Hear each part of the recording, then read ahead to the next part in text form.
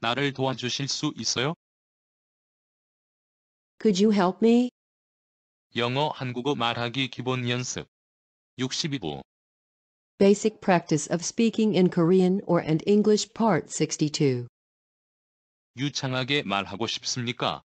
그렇다면 비디오 및 오디오와 함께 큰 소리로 읽어보십시오.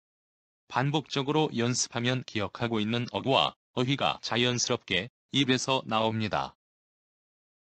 Do you want to become able to speak fluently? If so, try reading aloud, along with the video and audio. If you repeatedly practice, the phrases and vocabulary you have remembered will begin coming out of your mouth naturally. Okay.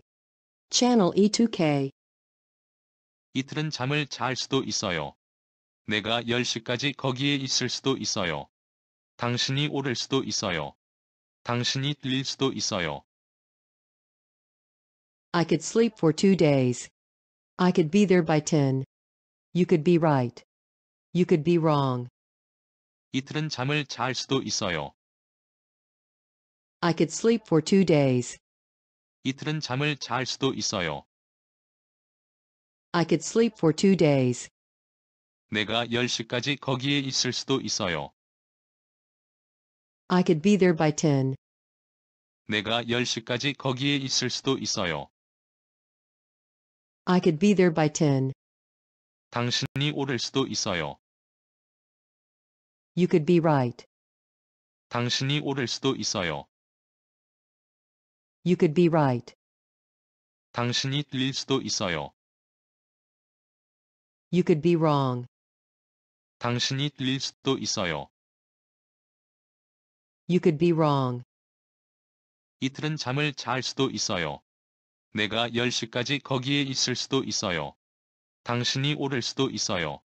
당신이 들릴 수도 있어요. I could sleep for 2 days.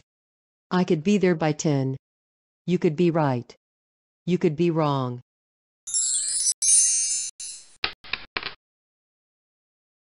당신은 실패할 수도 있어요. 당신은 다칠 수도 있어요. 당신은 나에게 많은 도움이 될 수도 있어요. 당신은 굉장한 것을 할 수도 있어요. You could fail. You could get hurt. You could be helpful to me. You could do great things. 당신은 실패할 수도 있어요. You could fail. 당신은 실패할 수도 있어요. You could fail. 당신은 다칠 수도 있어요. You could get hurt. 당신은 다칠 수도 있어요. You could get hurt. 당신은 나에게 많은 도움이 될 수도 있어요. You could be helpful to me. 당신은 나에게 많은 도움이 될 수도 있어요. You could be helpful to me. 당신은 굉장한 것을 할 수도 있어요.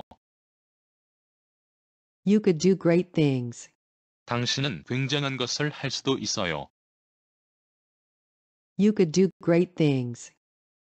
당신은 실패할 수도 있어요. 당신은 다칠 수도 있어요. 당신은 나에게 많은 도움이 될 수도 있어요. 당신은 굉장한 것을 할 수도 있어요. You could fail. You could get hurt. You could be helpful to me. You could do great things.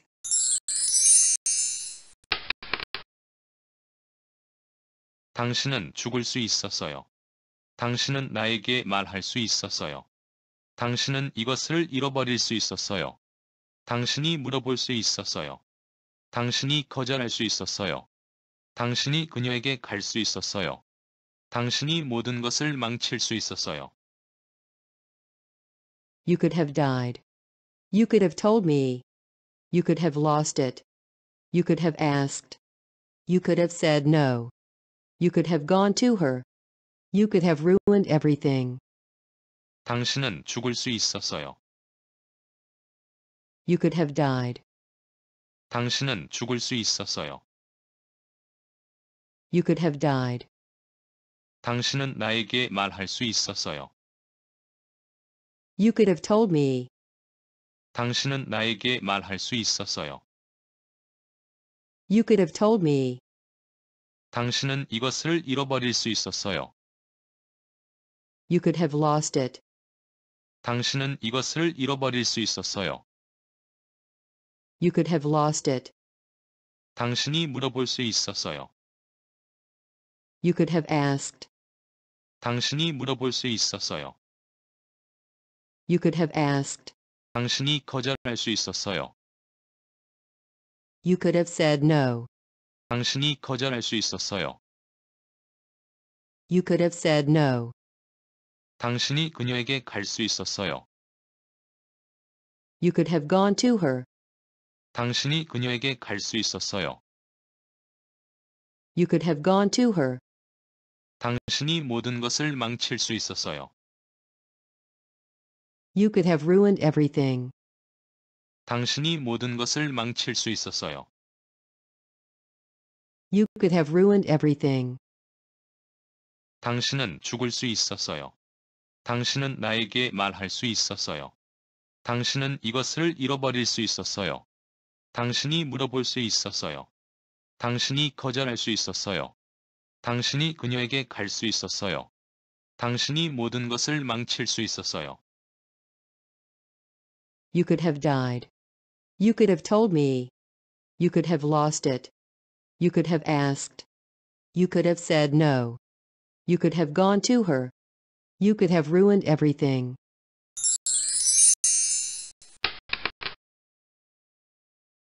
나를 도와주실 수 있어요? 우리에게 시간 좀 주실 수 있어요? 내 신용카드를 건네 주실 수 있어요?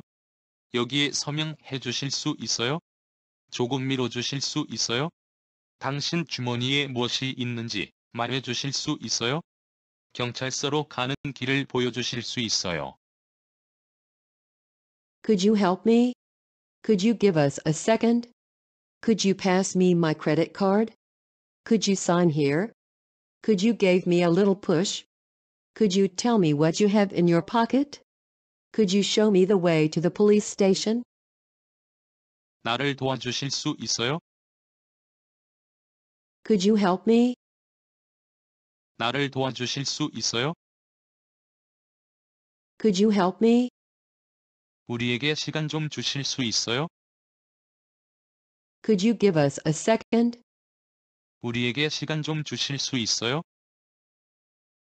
Could you give us a second? 내 신용카드를 건네 주실 수 있어요? Could you pass me my credit card? 내 신용카드를 건네 주실 수 있어요? Could you pass me my credit card? 여기에 서명해 주실 수 있어요? Could you sign here? 여기에 서명해 주실 수 있어요? Could you sign here? 조금 밀어 주실 수 있어요? Could you give me a little push? 조금 밀어 주실 수 있어요? Could you give me a little push? 당신 주머니에 무엇이 있는지 말해 주실 수 있어요? Could you tell me what you have in your pocket? 당신 주머니에 무엇이 있는지 말해 주실 수 있어요? Could you tell me what you have in your pocket? 경찰서로 가는 길을 보여주실 수 있어요. Could you show me the way to the police station? 경찰서로 가는 길을 보여주실 수 있어요. Could you show me the way to the police station? 나를 도와주실 수 있어요? 우리에게 시간 좀 주실 수 있어요? 내 신용카드를 건네 주실 수 있어요? 여기에 서명해 주실 수 있어요? 조금 밀어 주실 수 있어요? 당신 주머니에 무엇이 있는지 말해 주실 수 있어요? 경찰서로 가는 길을 보여주실 수 있어요. Could you help me? Could you give us a second? Could you pass me my credit card? Could you sign here? Could you give me a little push? Could you tell me what you have in your pocket? Could you show me the way to the police station?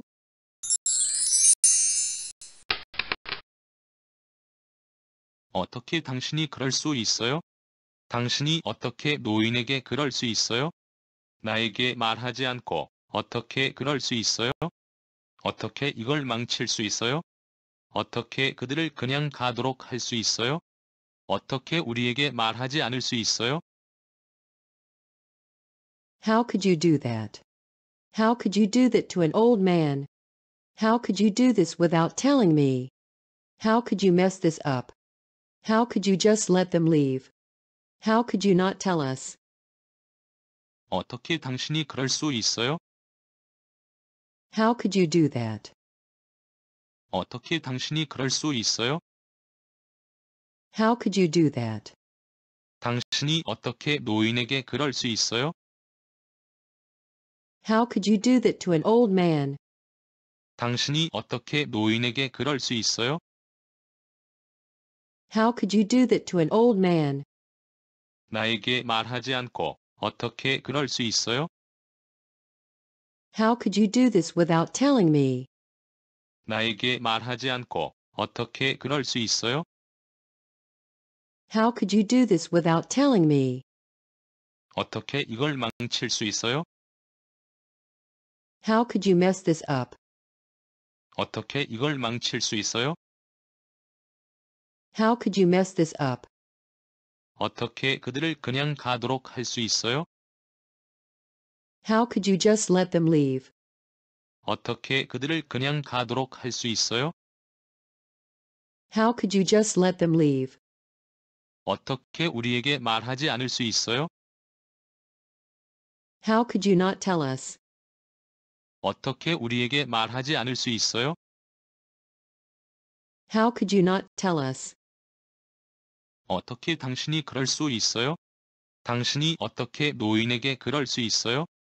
나에게 말하지 않고 어떻게 그럴 수 있어요? 어떻게 이걸 망칠 수 있어요? 어떻게 그들을 그냥 가도록 할 수 있어요? 어떻게 우리에게 말하지 않을 수 있어요? How could you do that? How could you do that to an old man? How could you do this without telling me? How could you mess this up? How could you just let them leave? How could you not tell us?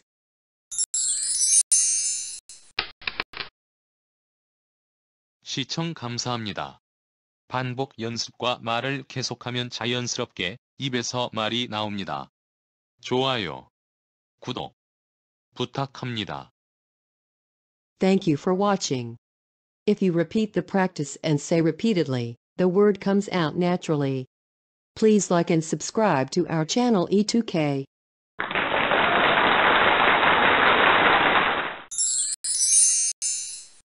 OK. Channel E2K.